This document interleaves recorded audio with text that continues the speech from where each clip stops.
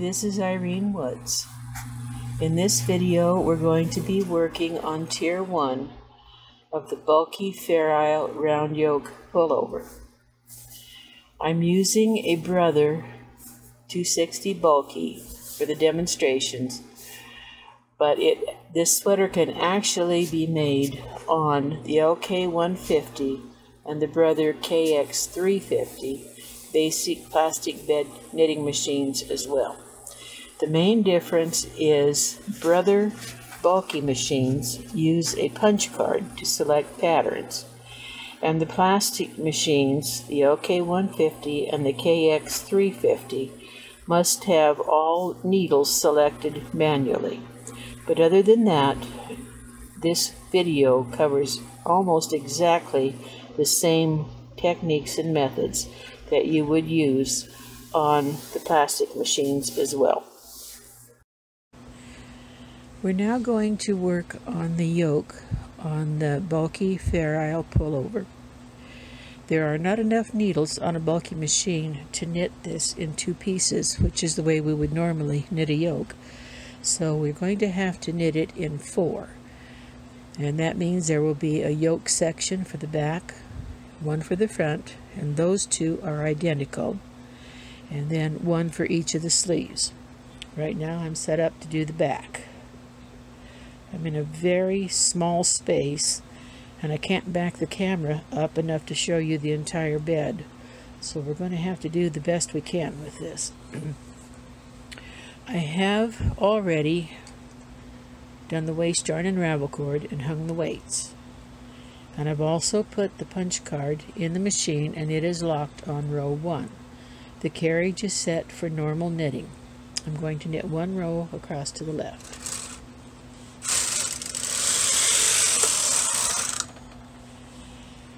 Now I'm going to turn the change knob to KC. That's the only thing I'm going to do. Just move the knob.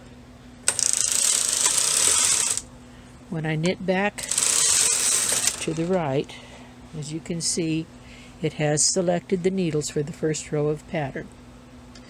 Release the card. Make sure that you don't go back to the double length. You need to have that knob in the center position. Again, double check that your KC knob is on KC and push in the Fairisle button. That's the middle button in the center of the carriage.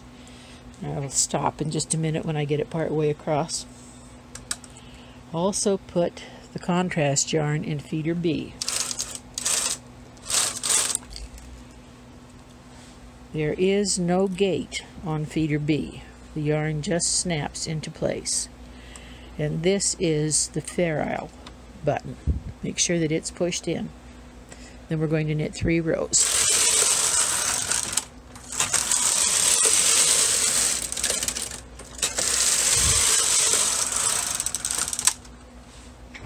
The next row on the card is blank, and it will be just a row of plain main color. However, the carriage has brought the 2 end needles forward. Push them back right now.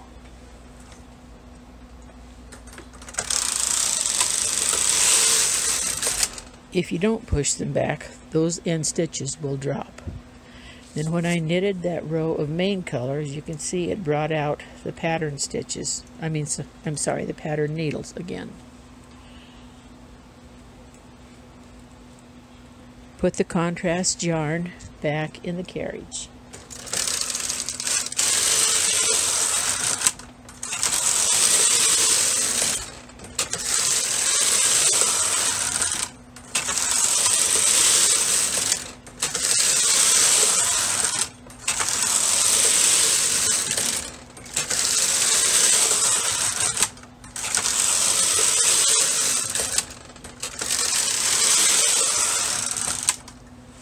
And we knitted 9 rows in pattern. We've reached another blank row on the card, which means we need 1 row of main color only. Push the end needles back.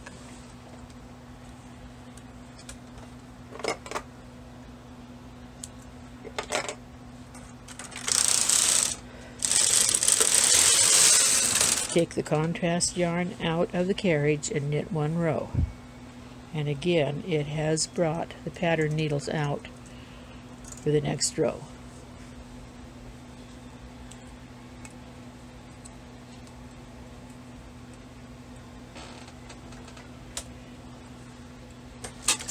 Put the contrast yarn back in feeder B and knit 3 rows.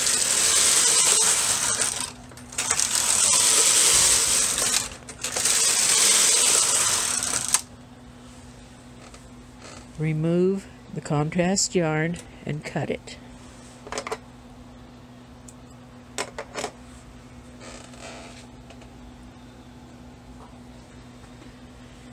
Push the end needles back.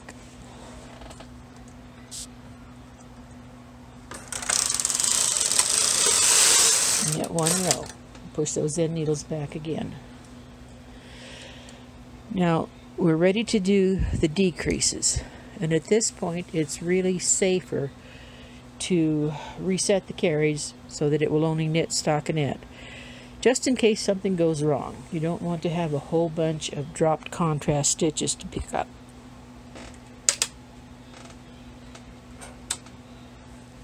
Mark the needles that will be decreased by bringing them forward slightly. We're going to make a total of 18 decreases.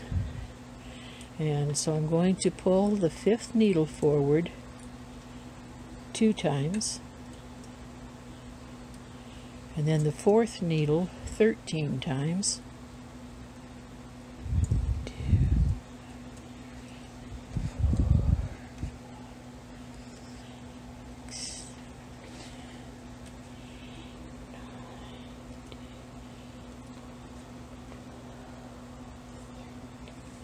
and then the 5th needle 3 times.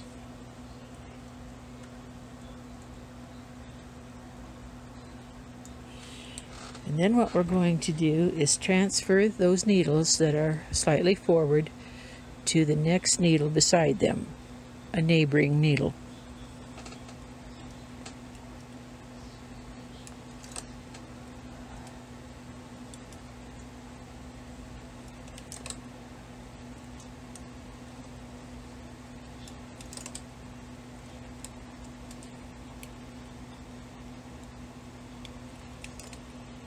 Repeat this all the way across the bed. Knit 1 row.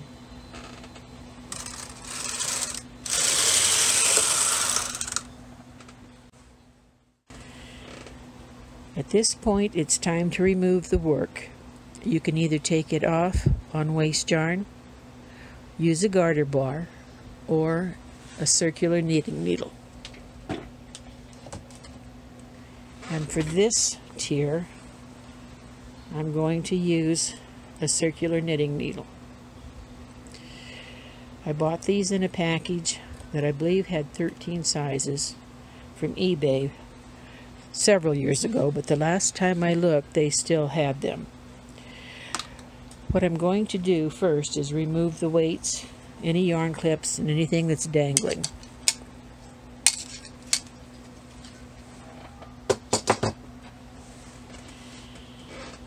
I actually like this method.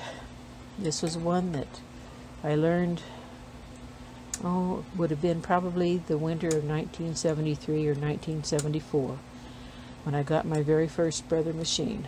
It was a mail order machine, and I had to teach myself out of a book, which is not a method I recommend, by the way. But I did eventually learn how to do it.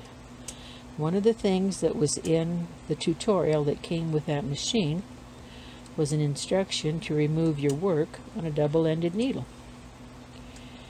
And since I learned to do that first, that's probably why I like it. But I think it has a lot of advantages. It's actually, for me, it's faster a lot of times than using waste yarn, although I do use waste yarn. Depending upon what I'm doing, a garter bar can be a little more practical, but for this particular project, I think it's almost as easy to just remove it on a circular needle and put it back on that way. And when it comes time to put it back on, I'm going to show you 2 ways to do that. I'll finish taking this off and then I'll be back. We know that we took out a total of 18 stitches, that we decreased a total of 18 stitches. So what I'm going to do is first bring these empty needles back to work position.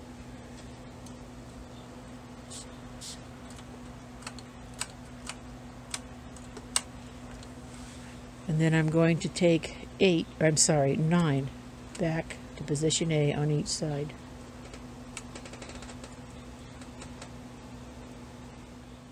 Now we know from the pattern that we need a total of 63 needles in work position.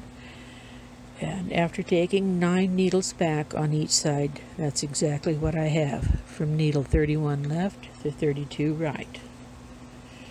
I'm going to put these back on the bed.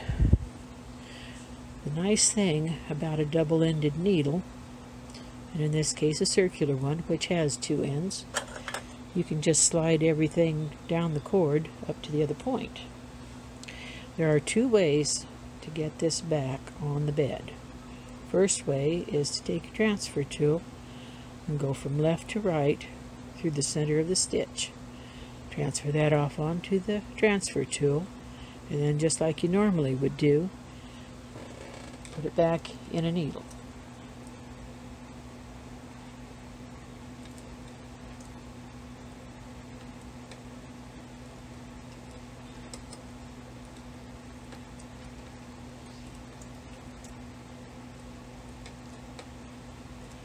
Now, as long as you're not working with a tension that is too tight, this is another easy way to get it back on.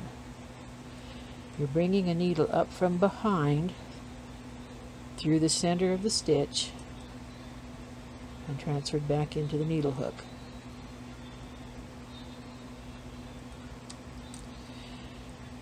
Either method works, and works just fine. So I'm going to put all the fabric back on the bed, and then I'll be back.